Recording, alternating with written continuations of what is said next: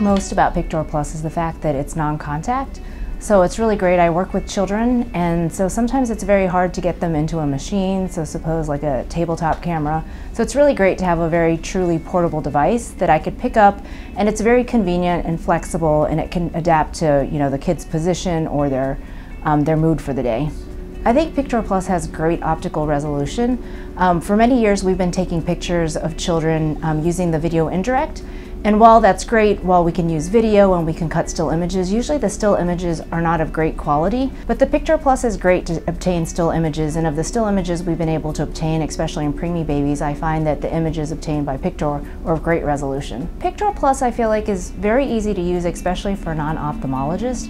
And the reason it's non-contact, so you don't have the risks of causing things like a corneal abrasion, potentially if you image multiple people in a day, potentially spreading infection from one person to another. So without having to use an anesthetic, the Pictor Plus is very convenient to be used for infants and children. It's more accessible to different types of institutions that may not have the money to buy, you know, a wide field contact camera.